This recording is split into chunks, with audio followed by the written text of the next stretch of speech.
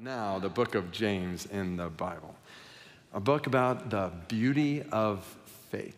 And we're going to use that phrase very intentionally because the book of James is about authentic, true faith, as opposed to artificial, fake faith. So the book of James is going to make clear that it is possible for any one of us to think that we have true saving faith in Christ when we don't. Which means we could approach this book by just asking the question, do you have true faith or not? And we will hear that question from God as we walk through James. But our hope and our prayer is that more than just asking that question about our faith, that we will find ourselves allured by the beauty of true faith in such a way that we will find ourselves saying, I want that. I want more of that. And in such a way that people around us in the world would say, I want that. Like, I don't want some fake surface level cultural version of faith in God that doesn't really affect my life. I want the real thing in ways that revolutionize my life. And I want us to start today by looking at the beauty of faith in the midst of trials. So the beauty of faith in the middle of the hardest, even darkest moments in life. So let's hear from God. James chapter 1, verse 1 is where we'll start. We'll go through verse 12. If you don't have a Bible, the verses will be on the screen. James, a servant of God and of the Lord Jesus Christ, to the 12 tribes in the dispersion, greetings. Count it all joy, my brothers, when you meet trials of various kinds. For you know that the testing of your faith produces steadfastness. And let steadfastness have its full effect, that you may be perfect and complete, lacking in nothing. If any of you lacks wisdom, let him ask God, who gives generously to all without reproach, and it will be given him. But let him ask in faith with no doubting. For the one who doubts is like a wave of the sea that is driven and tossed by the wind. For that person must not suppose that he will receive anything from the Lord. He is a double-minded man, unstable in all his ways. Let the lowly brother boast in his exaltation and the rich in his humiliation, because like a flower of the grass, he will pass away. For the sun rises with its scorching heat and withers the grass. Its flower falls and its beauty perishes. So also will the rich man fade away in the midst of his pursuits. Blessed is the man who remains steadfast under trial. For when he has stood the test, he will receive the crown of life, which God has promised to those who love him. All right, so let's get the context for what we just read and really the whole book of James. So the author clearly is James, but we're not sure exactly which James this might be. Most people believe this is James, the half-brother of Jesus, who was a leader, some say the primary leader of the church in Jerusalem. And that's important because when Stephen, who was the first Christian martyr, was stoned in Jerusalem, the church in Jerusalem was scattered into all different parts of Judea and Samaria and beyond. So James writes this letter to the 12 tribes. That's a symbolic picture of God's people from the Old Testament, now applied to the New Testament as the church, that was dispersed from Jerusalem and scattered as refugees away from their homes because of persecution. So just that context helps us understand why the first words out of the chute to these people who have been scattered as refugees is James saying, count it all joy when you meet trials of various kinds. And it's interesting, you look at the verses we just read, verse 2 and 12, serve as kind of bookends on this passage. Trials are mentioned here, and then you look back at verse 12, blessed is the man who remains steadfast under trial. So this is clearly a passage about how to walk through trials. And that was applicable to those men and women who'd been dispersed from Jerusalem, but that's applicable to men and women in all times and all places, right? We all know what it's like to meet trials of various kinds. I read something once entitled "Life is a Trial." It's kind of long, but I think it's worth reading. So here goes. A high school senior lives in tension. He is, at long last, king of the hill, the privileged one. And yet classes are long and boring. Homework is baneful. At home, he faces curfews and chores. He looks around and asks, is this what I've been waiting for all my life? There must be more. I'm tired of school, tired of books, tired of teachers. I'm tired of my room, my parents, my activities. I can't wait to get out on my own, to do 1,000 new things. When graduation comes, then my trials will be over. So our young man goes to college. He is free, but he's a chemistry major, perpetually in the lab and working part-time to cover his expenses. By his senior year, he has a serious girlfriend. They begin to think about marriage, but having been together long enough to be sure, when he gets a job in Dallas, 800 miles away from his sweetheart, who will be teaching 3rd grade. Absence makes their hearts grow fonder. They work harder than ever to master their new professions, but they're lonely and tired of being apart. They decide to marry. Gazing into each other's eyes, they say, we will be together forever. Soon our trials will be over. The honeymoon comes and goes. They set up house in a small apartment. On his first day of work, he showers and starts to shave, but he can hardly see himself because the stockings draped over the mirror are blocking his view. And how she spends money. And she still expects him to demonstrate his love with flowers and dates. He thinks, what do you mean you want tokens of love? I married you. Why do you need tokens? Of course, he causes a few trials too. At the table, he eats as if he were back at the fraternity. When he sleeps, he thrashes about their bed as if he is reenacting an Olympic decathlon. Eventually, they sort things out. That trial is over. Now they want a baby. But 1 year, then 2 years go by without success. And then just as they prepare to meet the physicians, she conceives. They say, now our trials are over. I will not recount the trials of pregnancy, the nausea and mood swings. Let's travel forward 8 months. They have a healthy girl. Mother and daughter leave the hospital and spend their first night at home. The baby is in bed, and the parents lie down, saying, our marriage is strong, our baby is home. And they drift off to sleep thinking, our trials are over.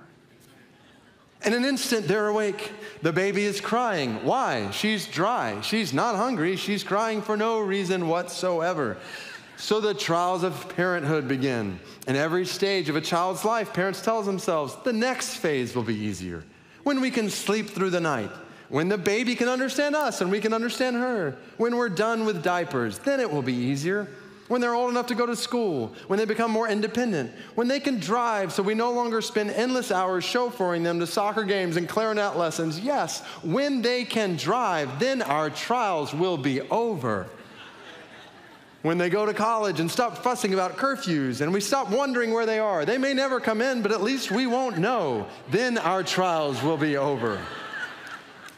Work is no different. Trials never end. Things never settle down. If the economy is thriving, the company is growing, and our work is respected. But there's too much to do. The trials are overwork and exhaustion. Or if the economy is cool, or there's not enough business, then income is down, and the job is in jeopardy. And then trials continue after retirement. We miss the camaraderie, the respect, the friendships at work. We have too much time on our hands. Health issues surface. We wonder if we laid aside enough money to fund our remaining years. From our childhood home to the retirement home, what's constant is that our trials are not over. Now, here's the thing. What I just read covers some of the most basic, everyday trials. Amen. This didn't mention tragedies or a lot of other really heavy trials that come along the way. This didn't talk about when you have a desire to be married, but singleness continues. Or when you get married and marriage does not work out like you planned. It doesn't mention when you have that desire for children, but it doesn't happen. Or your baby doesn't come home healthy. Or when your relationships with your kids or your parents are marked by pain and heartache. It doesn't mention mental health challenges, emotional health challenges. Doesn't mention days, months, years when you're not sure you even want to go on. There's no mention of physical sickness or disease.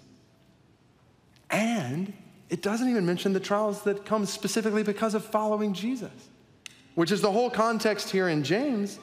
Many, if not most of these recipients getting this letter were scattered from their homes as refugees. They were poor because they were Christians. Many of them were losing their jobs because of their faith. They were being taken to court by those who opposed them. They were being oppressed, all because they were following Jesus.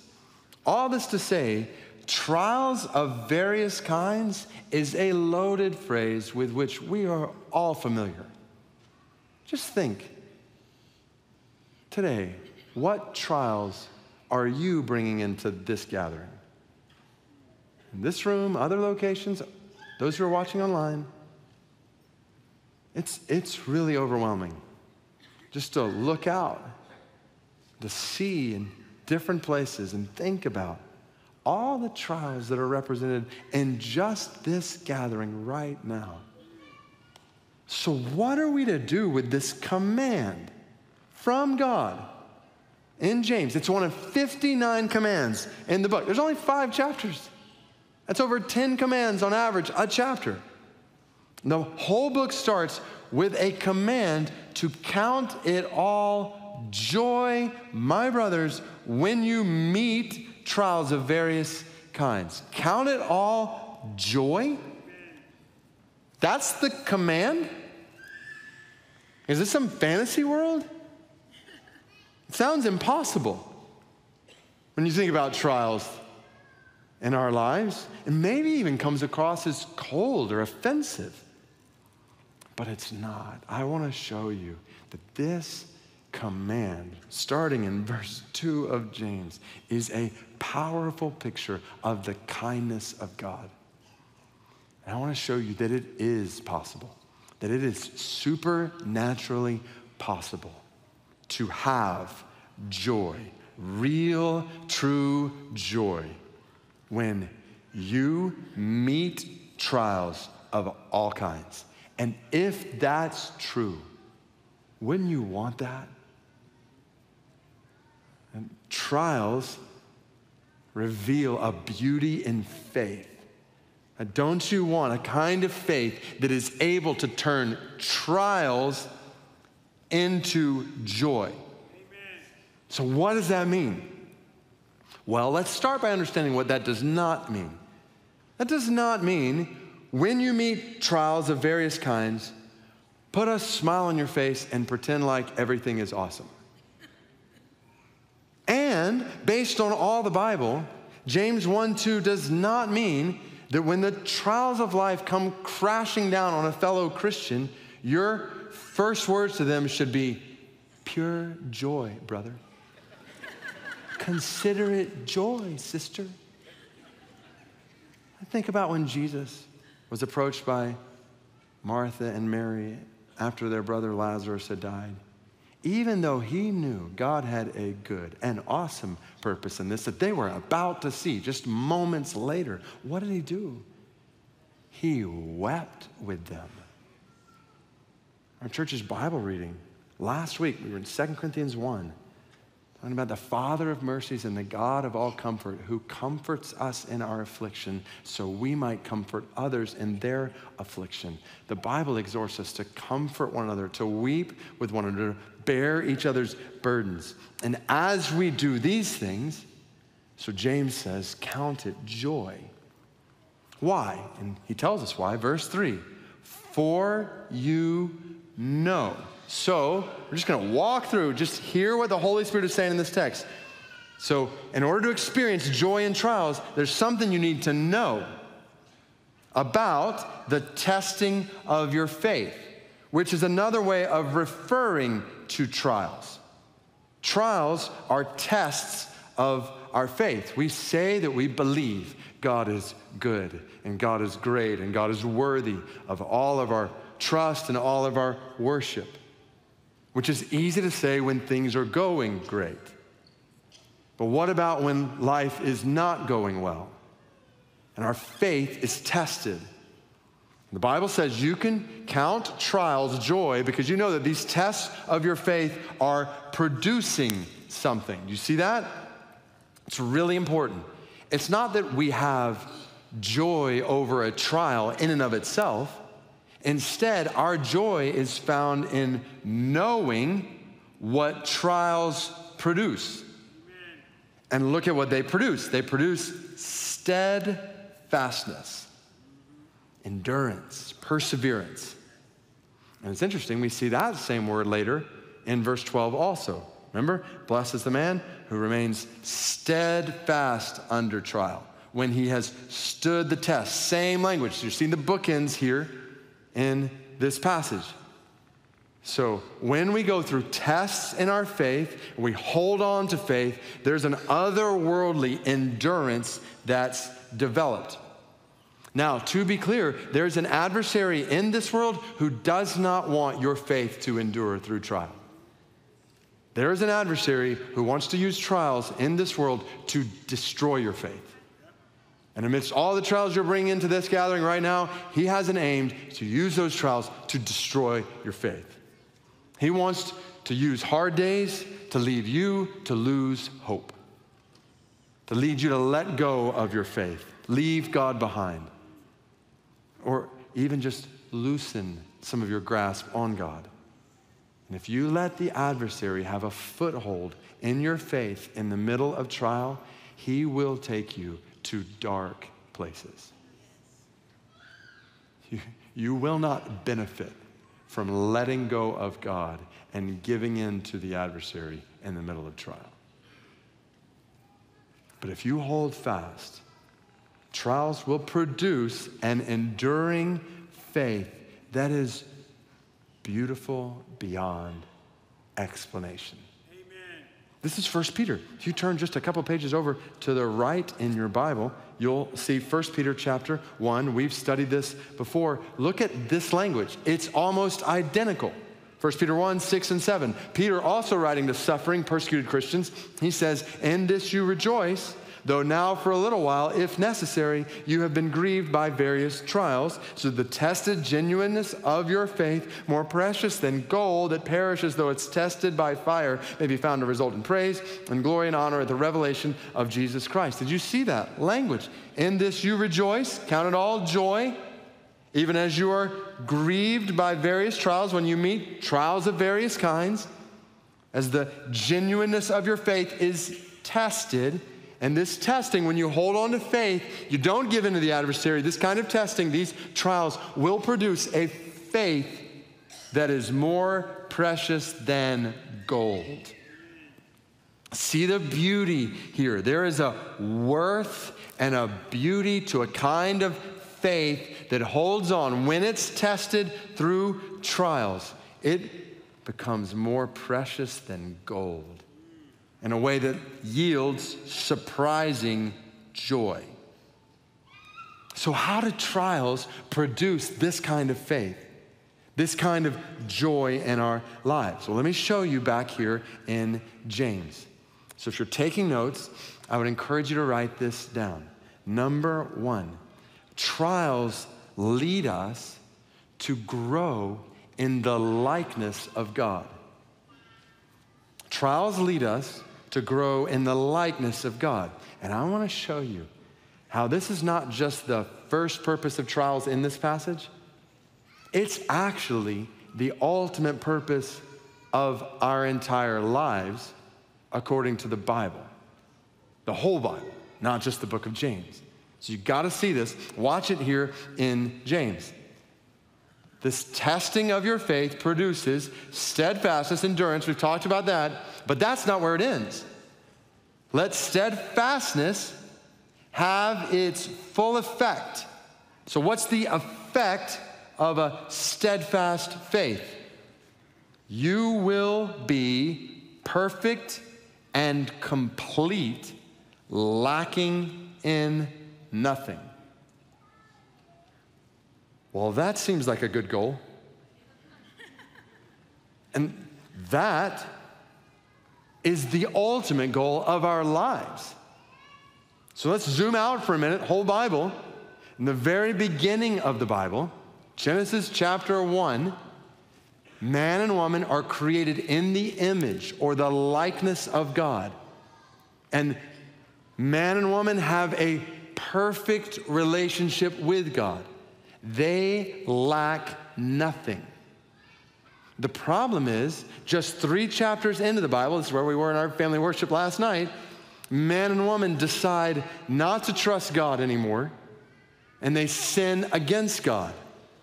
And the image or the likeness of God is marred in them, and their relationship with God is broken.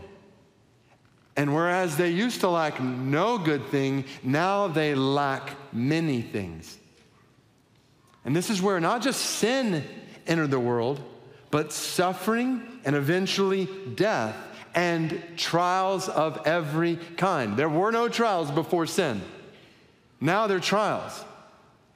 In a world where every man and woman, so this is where we come into the story, every one of us sins against God. And the image or likeness of God is marred in every one of us. Our relationships with God are broken, and we lack many things, and we experience various trials that are inevitable in this fallen, broken world. Yet, this is where we landed. We were looking at Genesis 3 last night. Yet, the Bible is a story from the very beginning about how God loves us. And God pursues us. He doesn't leave us alone in this brokenness. Ultimately, God comes to us himself in the person of Jesus. And Jesus lives a sinless life, unlike us. And then even though he has no sin to die for, he chooses to die on a cross to pay the price for our sins. And then 3 days later, he rises from the grave in victory over sin, Satan, suffering, and death itself. So that anyone, anywhere, no matter what sin has looked like in your life, if you will trust in Jesus and God's love for you, then God will forgive you of all your sin and restore you to relationship with him forever.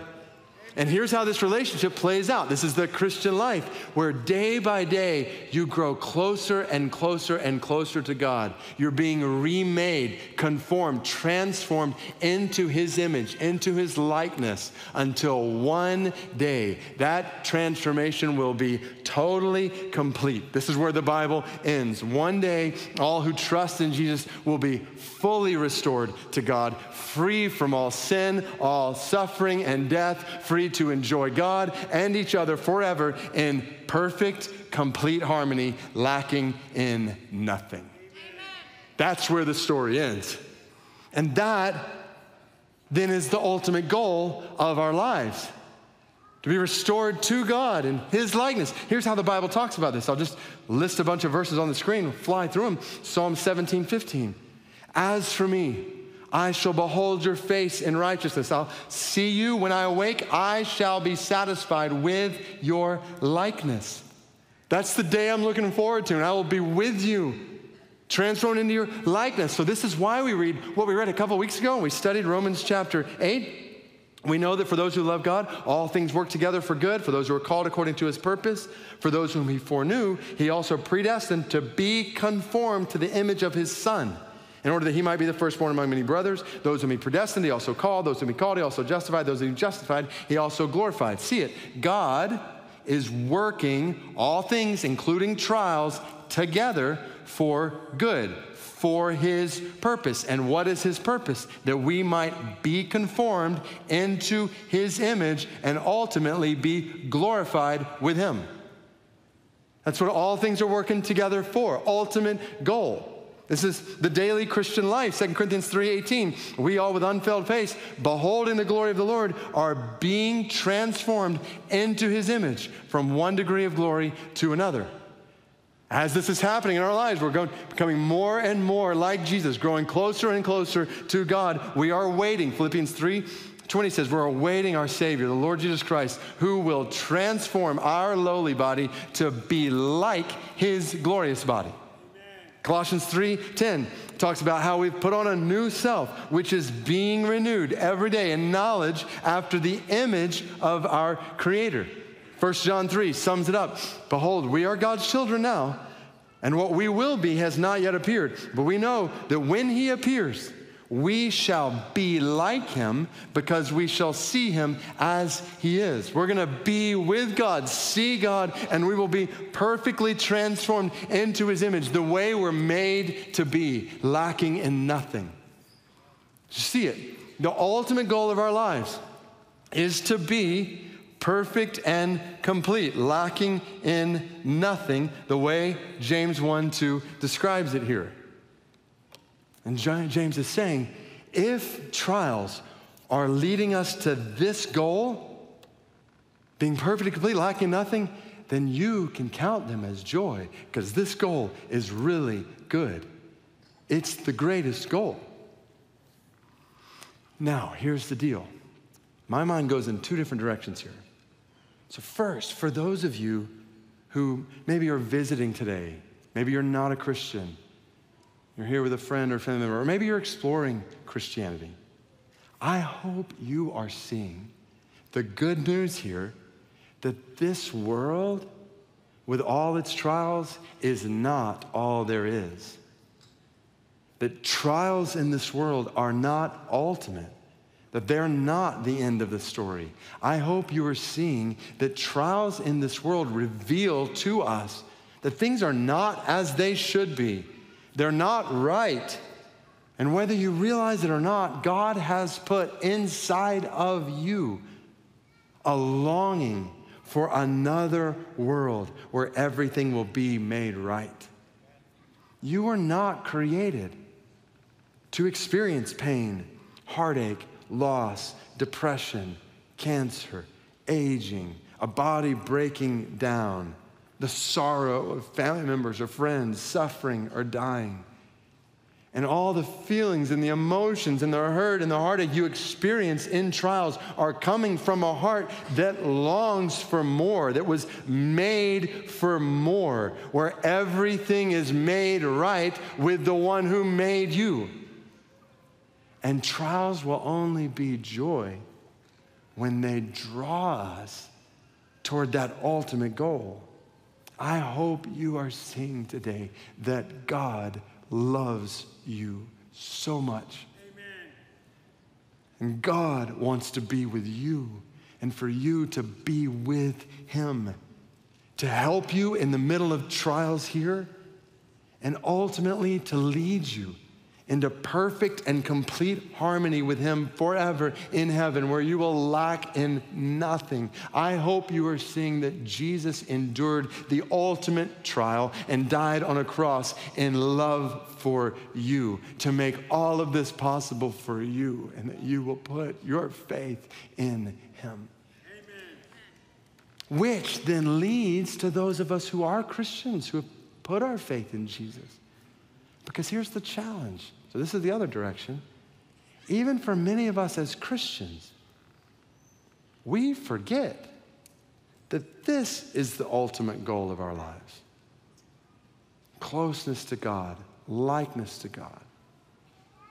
And if we're not careful, we can start to live just like everybody else in the world, where the goal of our lives is to be successful in the world, to be comfortable in this world, to be liked by others in this world. We want to be smart, talented. We want a nice job, a nice family that looks a certain way, with kids or parents who act a certain way. And if we're not careful, our goals will be focused on experiencing this or that in this world, whatever it may be. And when that's the case, when trials come, we will never count them joy, because they'll keep us from our goals.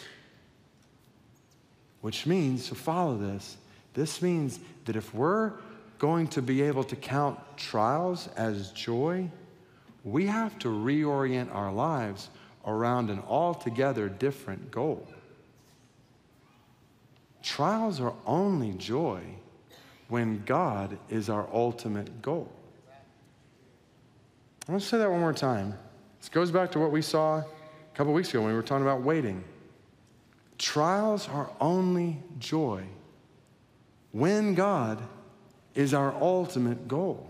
Amen. If our goal is ease or comfort or success or certain circumstances in our lives, our families or school or work, then we will experience no joy in trials. Instead, we will experience constant anxiety, worry, fear, frustration, depression, despair, instability, insecurity. As long as our goal is getting our circumstances the way we want them, then we will go up and down throughout our lives amidst the waves of trials in this world. But listen to this. If your ultimate goal is not to fix your circumstances, but your ultimate goal is to know and grow closer to God, then you can rejoice. Because no matter what your circumstances are, you will achieve your goal. Amen. And you will always, always, always be secure. And you will have strength no matter how weak you get. You will have a supernatural peace that surpasses understanding. You will have a hope that conquers all despair. You will have a love that casts out all fear. Why? Because you will have God himself. Amen. More and more every day. And one day perfectly and completely. And in him you will lack no good thing. That's a good goal. Amen. God is a good goal. And trials will be joy when God is your goal. Yes. Do you see how James 1:3 requires, this kind of faith requires a radically God-centered perspective of life? It's totally different than the perspective of life this world around us has. And we need to move on, but let me just say one more thing as I was just this morning meditating on this all the more. Because this text doesn't describe all the specifics of how trials, like how do trials lead us to become more close to God and the likeness of God? And we often wonder, God, why this trial? It doesn't seem to make any sense. How in any way is this trial producing anything good? But that's what's so interesting about this passage. Because we don't always know the answer to that question. Well, why this? Why that? But that's the point of faith, and it's the point of this text. Because we do know that in trials, we will experience this right here. They will produce steadfastness, will lead us to become perfect, completely lacking in nothing. We will experience growth in godliness in trials like we could never experience any way. And so we trust God. If that's where this is going, then I'm going to trust you to lead me there. That's faith. It's the beauty of faith. Superficial cultural Christianity doesn't get there. But that kind of picture of trust actually leads us to the second effect of trials that James highlights here. Trials teach us to trust in the wisdom of God. It's so interesting, isn't it? Like how he ends verse 4 saying, okay, one day we're going to be lacking in nothing. That's the goal, when we're perfectly with God. But now, particularly in the middle of trials here, we are lacking. And what does he say in verse 5 that we're lacking now? If any of you lacks, uses the same word, wisdom. Now you think about it, when we walk through trials, we can think of all kinds of things we lack. Why is wisdom at the top of the list here? Why is wisdom the one thing we are commanded? So this is the second command in James. Let him ask. Ask for wisdom. Out of all the things we could ask for, and I should add, based on the rest of the Bible, there are many things we can and should ask for in trials. It's good to ask God for healing, for reconciliation, for resolution, for changes in our circumstances. It's right to ask for these things. But why, above all these things, why ask for wisdom? We'll see what the Bible's saying here. There is a God who knows all things and sees all things, and who's working, as we've seen, all things together for the good of those who are trusting in him. In other words, the God who is all-wise is working all things together for good. And not only is he all-wise, but check this out, he does not keep his wisdom to himself. He gives it generously. Now you could take this word out generously and it would still have the same meaning. He gives to all without, but the Holy Spirit adds this word, generously, to all. Anybody who asks, without reproach. What a great phrase. Nobody has to be afraid or ashamed or embarrassed to ask God for wisdom. Just ask God, the author of all wisdom, to give you wisdom, and it will be given to you. That's a promise. It will. When you're walking through trials and you can't see straight, this is amazing. God says, I'll help you see. Just ask me. When you're walking through trials and you don't know what to do next, God says, I will lead you every step of the way. Just ask me. I'm not stingy with my wisdom. I give it generously. Many of you have heard me talk about my dad before. He's one of the wisest men I've ever known. I would give anything to have just one more conversation. And it'd be a really long one because I've got so much to learn. I would just love to sit there and pepper him with questions about life and parenting, well, a lot of things, and just sit back and listen. Amen. But brothers and sisters, I have something infinitely better. God, the ruler of the world and the creator of wisdom, is my Father, and he's made infinite wisdom available to me anytime I need it, in anything, and not just to me. He's made it available to you, to anybody who asks. He says, I've got storehouses of it for you. Just ask me and trust. Let him ask in faith. Trust that I'll give it. No doubting. Don't doubt. If you doubt, you'll be like a wave of the sea, driven and tossed by the wind. That person should not suppose that he'll receive anything from the Lord. Double-minded man or woman, unstable in all his ways. You see the contrast there? How faith in the middle of trial brings stability, while lack of faith brings instability. And to be clear, it's not that when we ask for wisdom, all of a sudden we become omniscient like God. Instantly we see and understand everything completely. No, we're not God.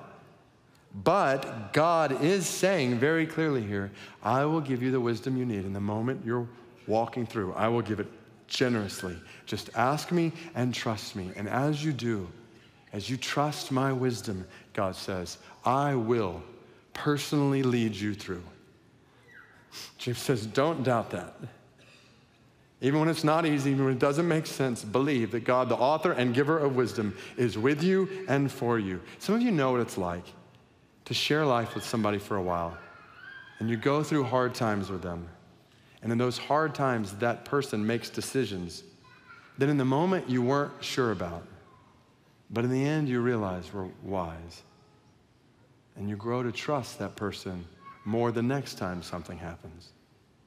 This is God's design. He is perfectly wise and utterly generous with his wisdom. And the more we walk through trials with him, the more those trials will teach us to trust his wisdom. So we can count it joy, because these trials are leading us to the likeness of God. They're teaching us to trust in the wisdom of God. Trials remind us to rely on the resources of God. I'm totally running out of time, so I'll start drawing these to a close, but don't miss what God's saying here. Verses 9 through 11, James starts talking about the lowly or the poor and the rich, and how the rich man will fade away in the midst of his pursuits. And the point seems pretty clear. And we need to hear it. We're going to see this language all over James, contrasting the rich and the poor. We need to hear it, especially coming from a place and time in the world where we are some of the wealthiest people to ever walk planet Earth. James is clearly saying here, the Bible is clearly teaching us, God is clearly telling us right now, the riches of this world cannot sustain you through trials. 2 times, James mentions how the rich will pass away, fade away in the midst of his pursuits. These verses are reminding us, God shouting to us, do not trust in your riches. Don't trust in the resources of this world. Do not look to them for safety, for security, for stability in this world. They will not last. They're passing, fading away. They will leave you empty. Specifically in regard to trials, money cannot solve your problems. Possessions, no matter how much you try to pacify your hurts with them, they cannot heal your hurts. The things of this world cannot provide what only the God over this world can provide. And trials lead us to joy when they remind us of the wealth of resources we have in God as the resources of this world are stripped away from us. Which all leads to this one. Trials drive us to live for the reward of God. James writes, blessed is the man. Name that language we're going to see different times in the book of James. He's referring, alluding to Jesus' Sermon on the Mount.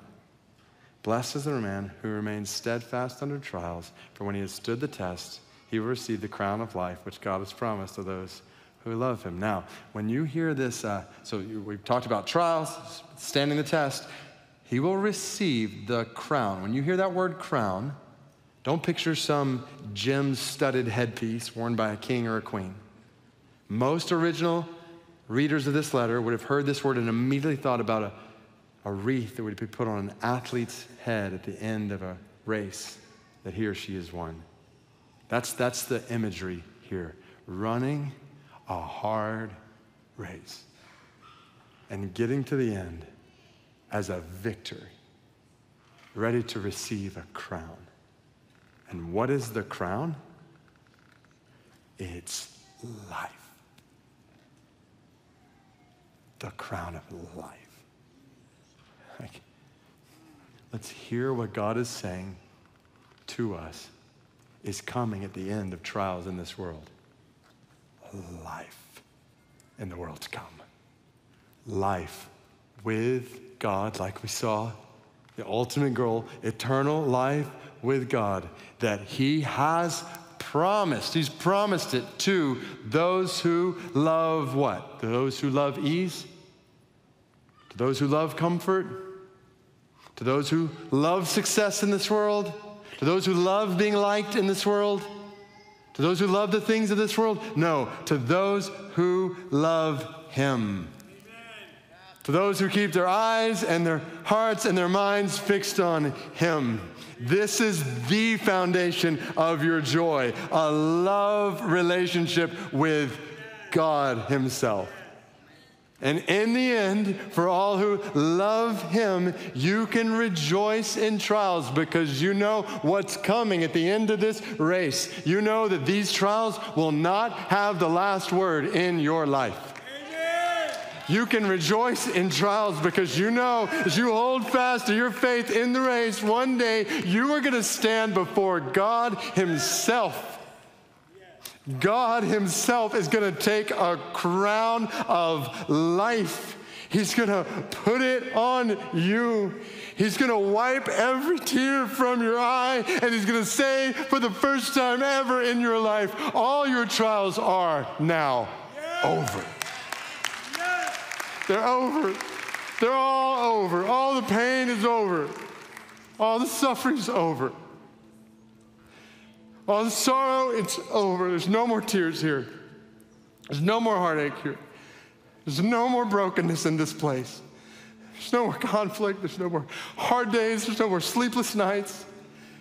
There's no more loneliness. There's no more discouragement. No more broken dreams. No more depression. No more cancer. No more disease and no more death. No more despair here. There's just joy. There's just everlasting, never-ending, eternal joy in this place. That's what's coming for all who remain steadfast. So, when you know that's coming, then brothers and sisters, when you face trials in this world, hold fast, because the God who loves you will lead these trials to grow in his likeness. Will lead these trials to teach you trust in his wisdom. He will supply you with every resource you need in the middle of them. And one day, his reward will be put on your head by him. So you bow your heads with me all across this room and other places.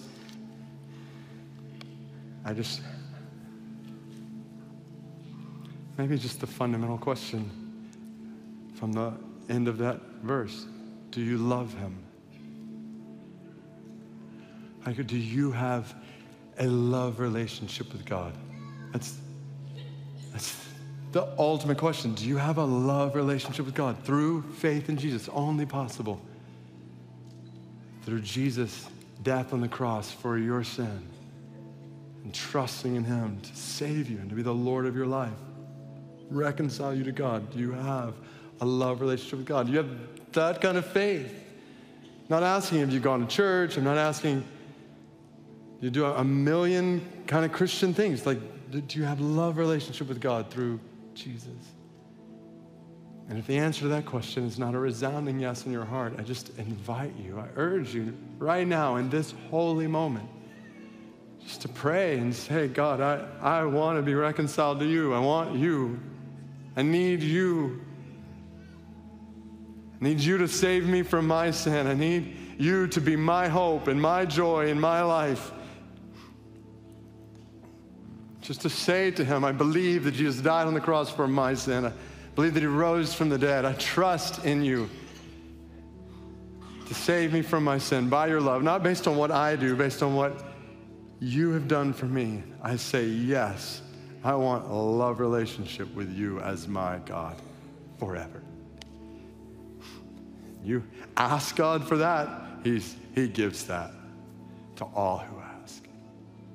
He'll give that to you now as you ask him. And for all who, whether you're beginning that love relationship with him or you say, yes, I know God, I know God.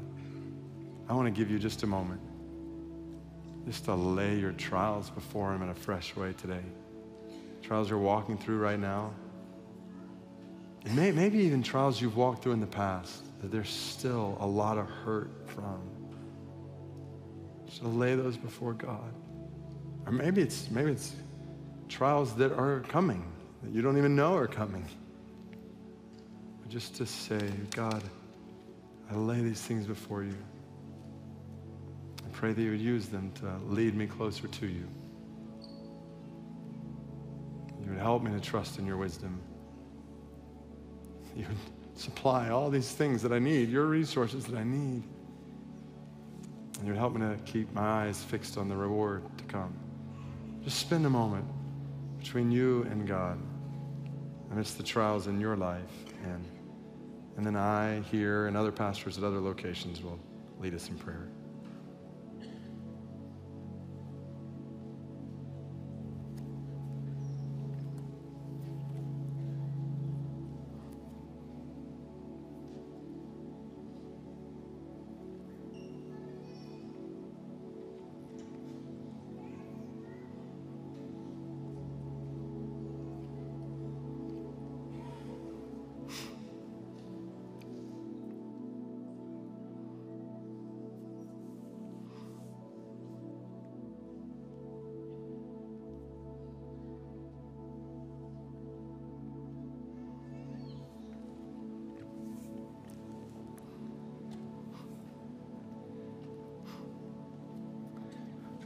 Oh God, we honestly confess, I feel pretty safe saying this on behalf of all of us, that we don't understand all the whys behind the trials in our lives now or in the past or in the future to come.